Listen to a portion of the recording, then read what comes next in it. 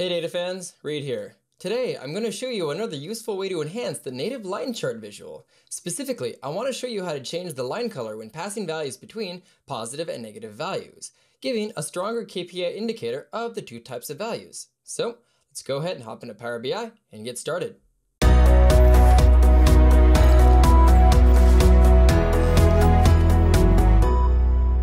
So the technique for this one is actually pretty straightforward. What I'm using at the moment is an area chart, but you could also have done this as well on a line chart. But basically what I did is I created two different measures, one for sales positive and one for sales negative. So if I actually deleted either one of these, there you go. You can see that there is just the positive numbers showing, or in the case of the negative one, only the negative numbers showing. So let me actually show you the measures there first. If I come up and open my DAX folder, and let's take a look at sales negative, and it's actually a very simple calculation. It's basically taking the sales amount and just doing an if statement. If the sales amount is less than 0, actually return the sales amount, otherwise return 0. So I'm going to quickly dissect this chart right here. I'm going to go ahead and get rid of my sales positive. There we are. You can see that it basically is zeroing out whenever those positive bars would have been here. And I also have a black line covering all of this that I'll show you how I add it in a second, but that's how I basically do the positive and negative, is I just have two slices of this that, in the format painter, can then be colored different conditional formatting colors, green for positive, red for negative.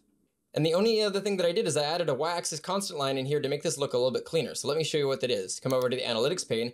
Notice that I have a y-axis constant line. If I get rid of this, you'll actually see that all of the times that I do a 0 value for that threshold change between positive and negative, it either shows the red or greens in those areas. And I didn't like that look just as much. So with the addition of a y constant line, if I go back and add that back in there, here we are. You can see that that is showing up in here and covering all of the values in there. And I also did notice, by the way, the value has to be set to something besides just 0. If I set it to 0, it doesn't actually show for anything. So 0.1 or anything else, as long as it's not an absolute 0, then it will put that onto that line. And obviously when looking at 23 million or anything else, 0.1 and 0 is essentially the same thing. It just has to have something that is not an absolute 0 in here.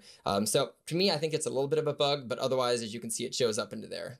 But again, I think this is a very useful technique to be able to show the polarization between the two values, add a little bit of a color KPI just to help easily see when those numbers go above and below a line, and it's just one more way to kind of enhance a line visual. And there's a lot of other different things that you've seen in other videos that I've had as well, where you add high and low KPI indicators and a few others. So now I'm actually going to show what this looks like in combination with a couple of other techniques that I've done in other videos as well.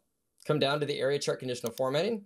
Now what I've done is I've combined the chart with the positive and negative with the previous video that I did for KPI indicators. In this case, I can have both the colors, plus now I can also call out the highs and lows. I can call out the first and last. I can call out both. So really, you can stack these on and really add a lot of different value to the line or area charts in Power BI with just a little bit of DAX formatting magic.